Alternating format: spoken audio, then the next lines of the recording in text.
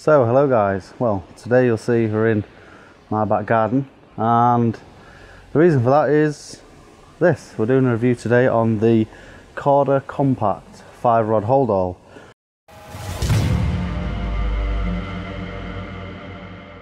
Please, if you do like the video, please do hit that subscribe button. It's just down there. It's very much appreciated.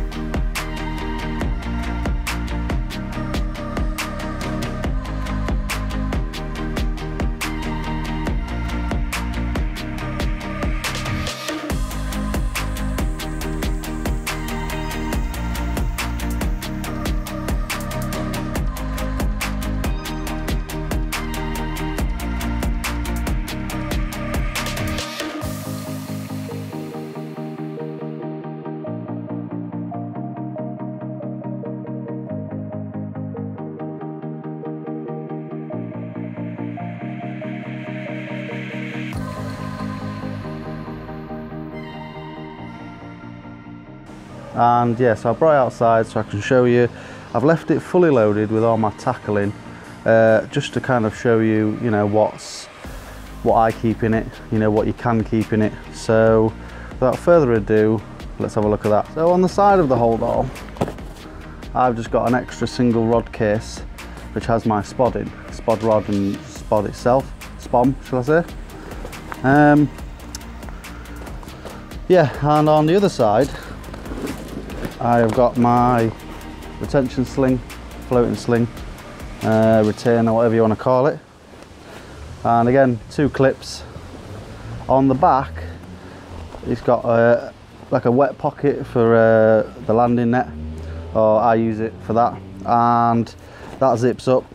And then it's got another zipped pocket at the back, which I keep my marker sticks and my throwing stick.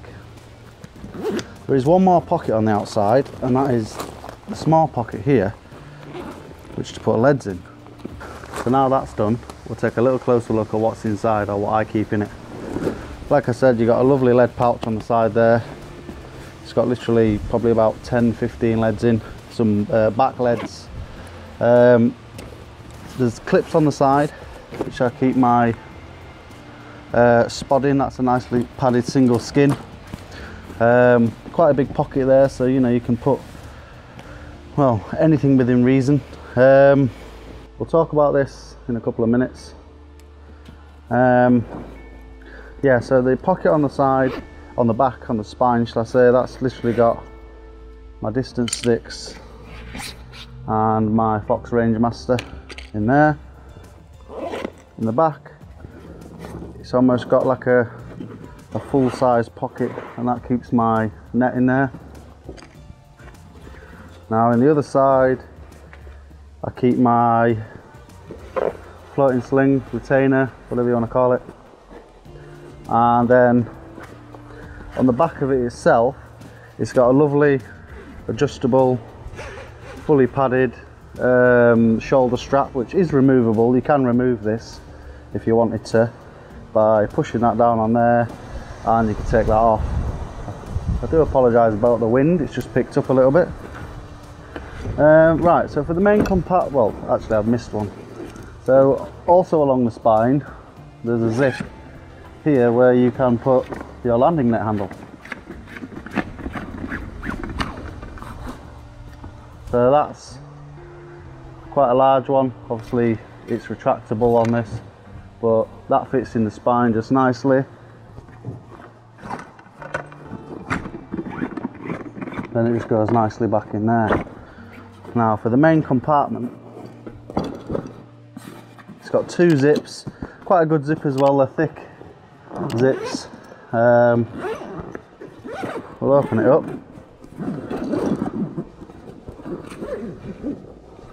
And then you have 3 compartments in here. And it's quite thick padding, so that's good.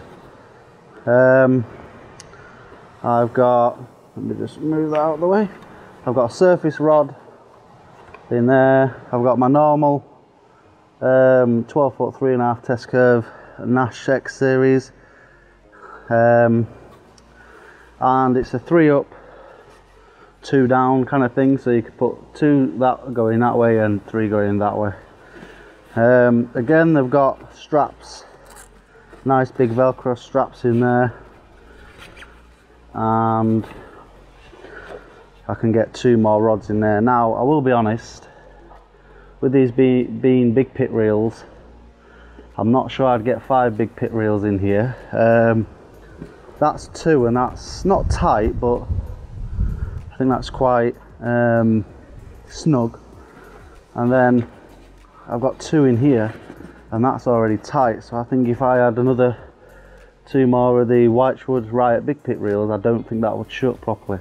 Now I could be wrong, and you know, one of you maybe have that set up and it works for you, but for me I don't think that would work. Let's have a look then. One thing I would say, it's got a good nice padded and hard material on the bottom. Now it does go full length, the zip, but I found that with this being a bit more of a handle here, that, you know, I have to kind of poke the rods in rather than just lift. So if I went to just lift, there's a bit of a blockage there, but you know, it's manageable. Now I really like this case. I got it in April, I believe it was, and I gotta say I really like it, but I had a small issue with the side strap.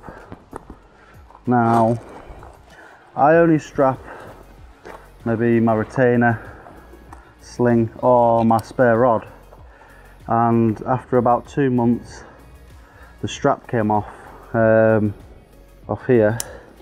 Now it's not, you know, like ripped. The stitching on the bag itself isn't damaged, it's just come away. So I don't know if it's frayed or, you know, a bit of a weak connection. So I am actually taking this bag back tomorrow, and I can either replace it with a like for like, or, you know, change it for a different bag. So would I recommend it? Yes, because I think, you know, if you got another bag, maybe it's just a very small issue. So I would definitely recommend this bag. It's very good, you know, padded. It's got good full size dividers in the middle, as you'll see. And you can get, well, I've got 4 rods in it. I don't know if I'd get 5 in it, big pits anyway, but yeah. So I would probably give this an 8 out of 10 for the quality because of that. Failing that, I'd have probably given it a 9. I always think there's room for improvement, but I'd have given it a 9 out of 10 otherwise. Yeah, so, you know, definitely leave some comments in the description below if you have this bag and what you think of it. Any questions, you know, let me know. Another good couple of features is there's a single handle there, and on the back there's a double handle as well, and obviously the handle at the bottom. But yeah, be sure to leave any comments that you have, and yeah, great, we'll see you in the next one.